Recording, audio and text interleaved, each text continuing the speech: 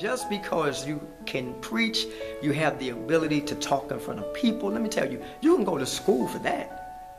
My question is, are you anointed to do the role or to operate in the role of pastor? Because every preacher has not been designed to become a pastor. And so that's one of the greatest misconceptions right there.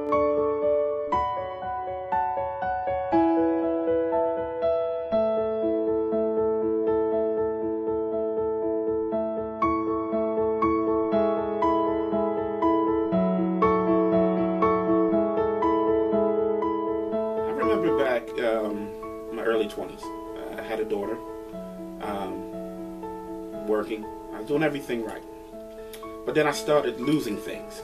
My motorcycle got wrecked, my car broke down, I lost my job, and I found out my girl was cheating on me. Everything was falling apart, but it didn't really damage me. I just took it on the chin and kept it moving. But during that time, there was one thing that really just sunk in, and it does resonate even today. I had met a young lady during that time, and I only knew her for about 2 weeks. During that time, it was really a strong relationship. I'd never really been in something to that magnitude that quickly. But turns out that she was murdered. I think a lot of ministry struggles from many different things. One is we struggle financially. Like, I don't think a lot of people understand, just because your church bring in money, it doesn't mean that there's not a struggle there. And some churches don't bring in hardly anything. I'm struggling, got a BG&E bill. Baltimore Gas and Electric, right here.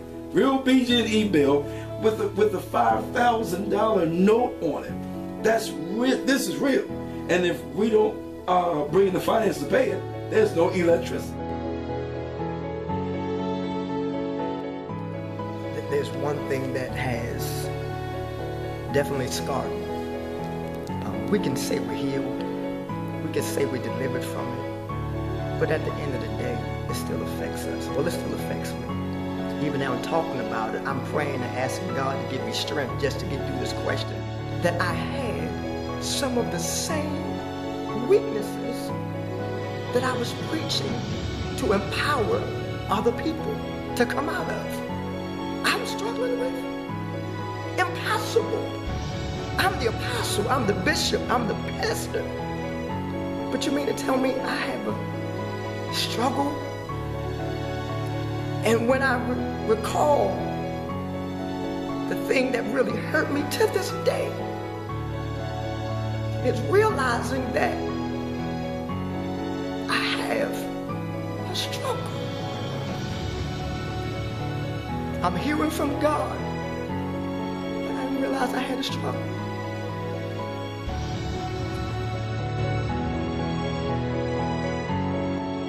A knack for convincing persons that I love the Lord so much and I was just living a holy and righteous life.